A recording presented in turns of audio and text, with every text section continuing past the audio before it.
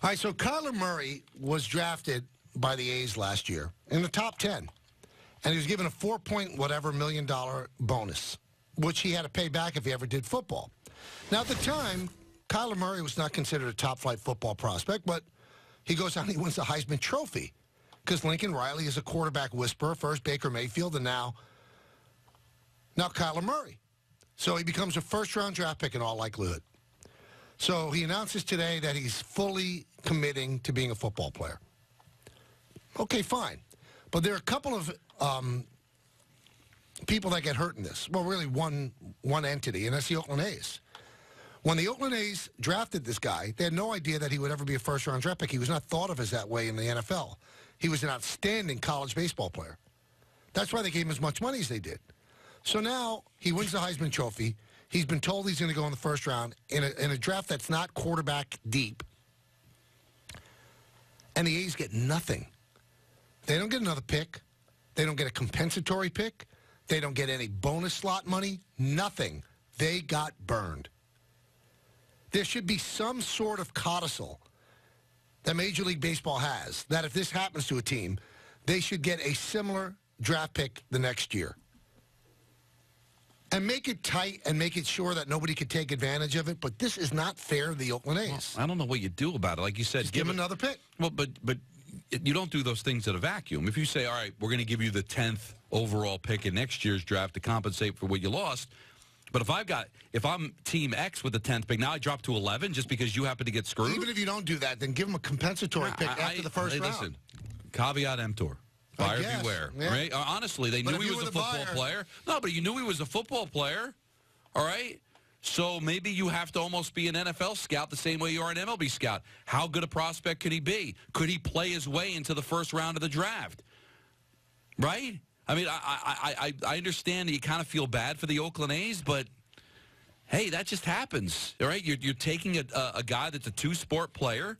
You misjudged his talent as a football player. Now, that's not your ballywick. You're baseball guys, so you're not supposed to know. But this is the risk you run.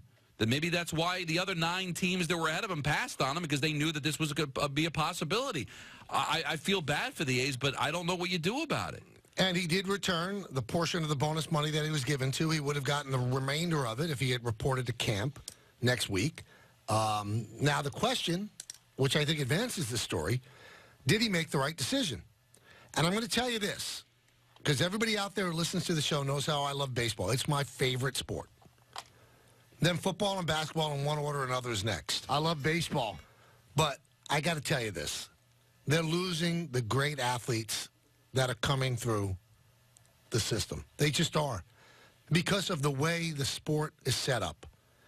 In terms of you sign, you end up going down to the minor leagues. The minor leagues, from what I've heard, I was lucky. There are broadcasters that work 9, 10 years in the minor leagues.